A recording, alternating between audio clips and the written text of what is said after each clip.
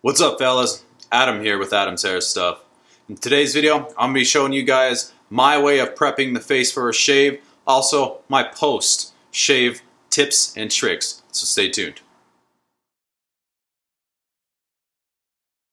So what's up, guys? Thank you for coming in and watching this video. Also, to you guys who are new to the channel, I'm Adam, and I like to focus my channel primarily on men's grooming tips and tricks, especially the old school style of grooming tips and tricks. I also will switch up my videos and give you guys other content as far as men's lifestyle, men's style, men's apparel, stuff like that, and some barbering tutorials, stuff like that if you guys are barbers out there. So I just like to switch it up and give you guys different content. So like I said, guys, in today's video we are going to show you guys my process as far as pre-shave and post-shave.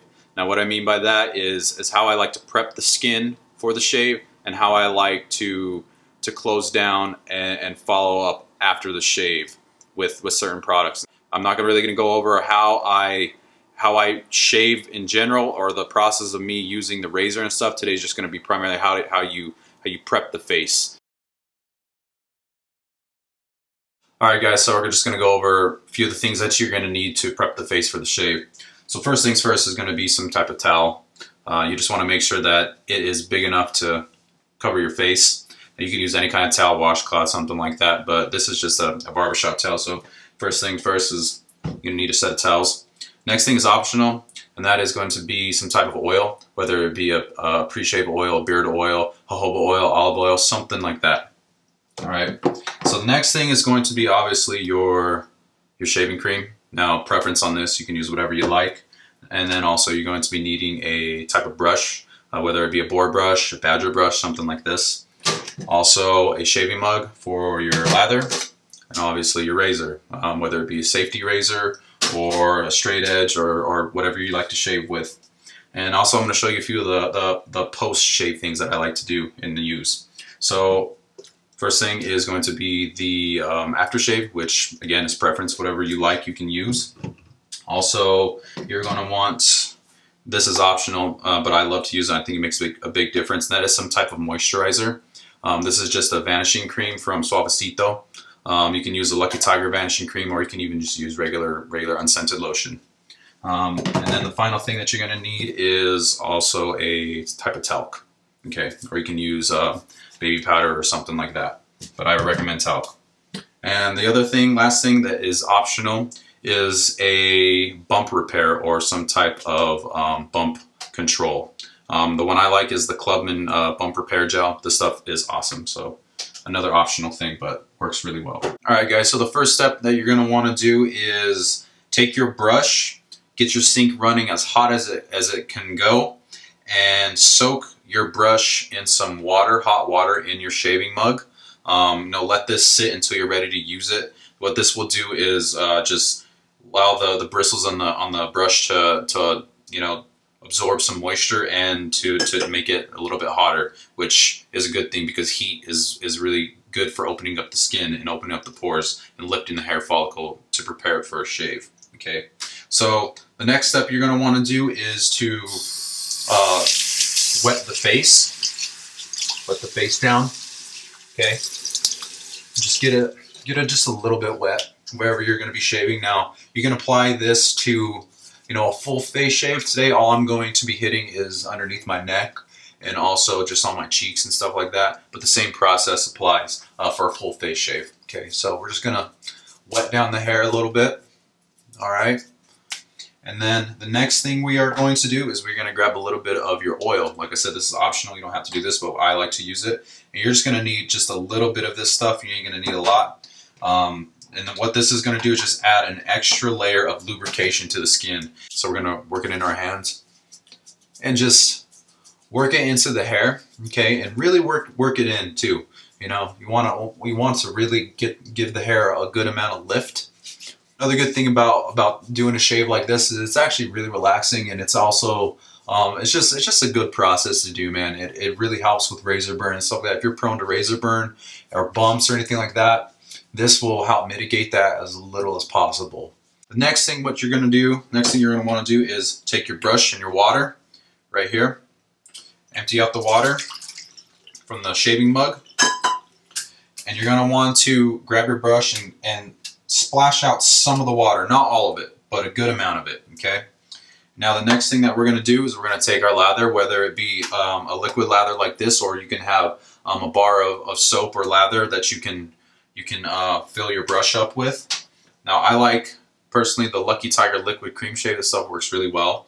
I do like to use other kinds of soaps, but this one is by far my favorite. Another one I like to use is the Derby Shave Stick, or let's see here, I also have an Arco Shave Stick, which is really good for if you're traveling or something like that. So what we're going to do is we're going to put some of the lather onto the brush. Let's see if I can get this to focus for you guys.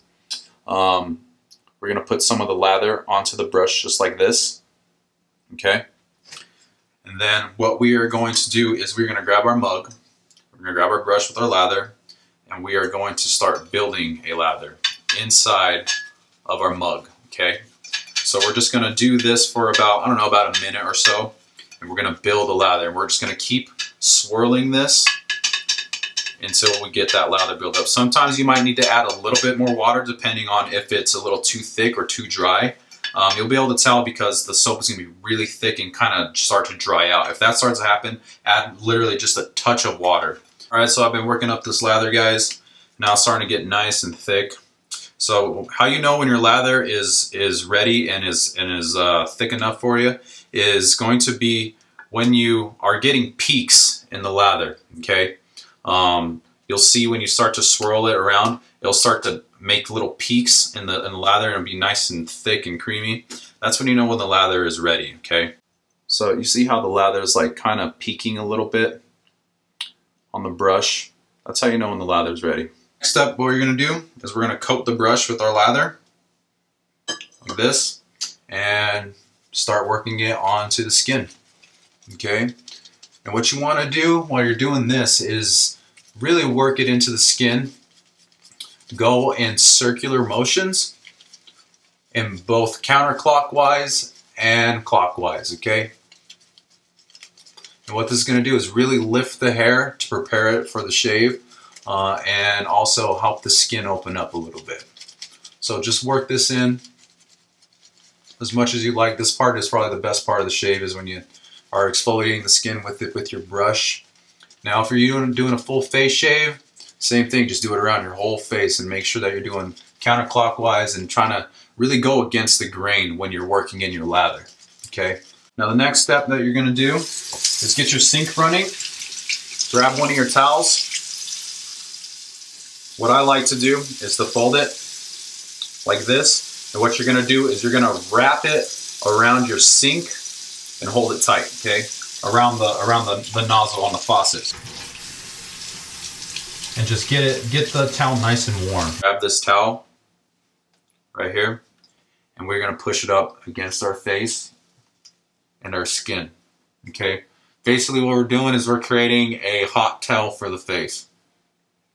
And this part feels really good. And just hold it on there for, I don't know, 20 seconds or so, 30 seconds. All right, and again, what this is going to do is really give the hair lift and open up the pores on the skin to really prepare that face for the shave. Okay, now what we are going to do is we're going to grab our brush with our lather again. You're going to have a lot of lather left over and reapply. Again, going in clockwise and counterclockwise motions to really get the hair lifted up. Okay, and at the last bit of it, what you're going to do is we call this painting. And all it is you're just painting the shaving cream into a solid, one unit basically, all around the face. Next step is to do a shave. So we're going to grab our razor. I'm going to be using the Dovo Shavette. This is what I like to use while I'm here at home.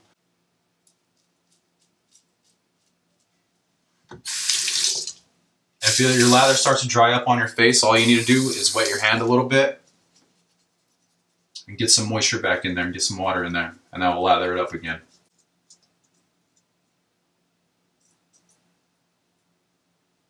Now when you guys are done with your shave, the next step is pretty important, and this will help with a lot of razor burn or something, or if you guys are prone to bumps or something like that. So now what we are going to do is we're going to do the same thing that we did with the hot towel, but we're gonna make a cold towel. So run your sink on cold water, as cold as you can get it. Just soak your towel. And the same thing again, open it up and push it against your face and where you just shaved. And what this is going to do is close down those pores and lock in the moisture. And then what that does is prevents bacteria from getting into your skin, okay? Because that is how you get razor bumps is in folliculitis, is you get bacteria trapped in your hair follicle, okay? So we're just gonna close down those pores with a nice cold towel.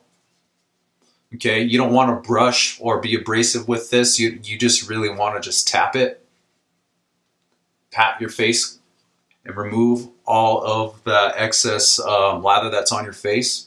So next thing what we're going to do is we're going to grab our aftershave. I like to use Lucky Tiger Bay Rum, classic Bay Rum. We're going to grab a little bit of this. And